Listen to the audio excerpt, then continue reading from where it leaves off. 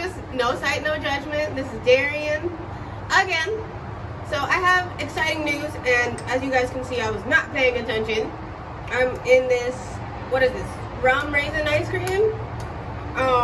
And it's delicious, but I have good news to tell you guys. I did a home interview. Oh my god, am I dropping ice cream? Woo. Maybe I am. Oh well, but at least it tastes good.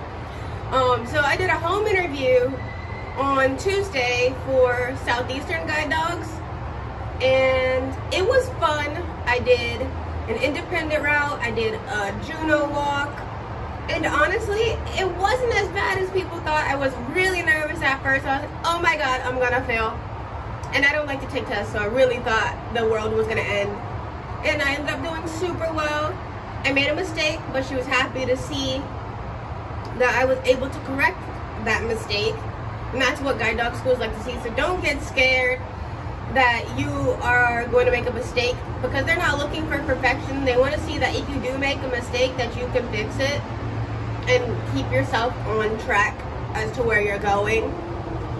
And then after I showed her to the route, I impressed the school by telling her, wow, where's my brain today? I guess I'm so distracted by this ice cream. The two restaurants on the end of the plaza, what was to the right of the truncated domes, and what was across the street if I were to cross that street. And then from there, we switched over and she became Juno, and we went home. And she's like, what if Juno takes you into this corner? I'm like, I go left. And she's like, okay. And then we went all the way back to my apartment building parking garage, and I did a pace walk, and then we went through the parking lot, and she pulled me away. She's like, what if your dog sees a squirrel or another dog when it's off of harness? What do you do now? Where's your house? I was like, it's behind me.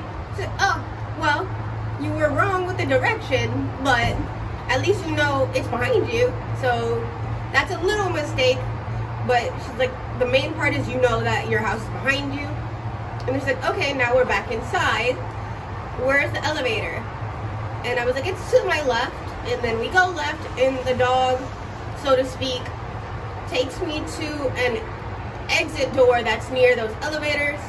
And that's a door I never go out of, even though you can go out of it.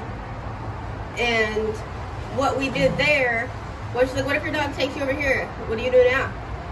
She's like, you can drop your dog's harness, and you can search your area and see where you are, and then figure it out.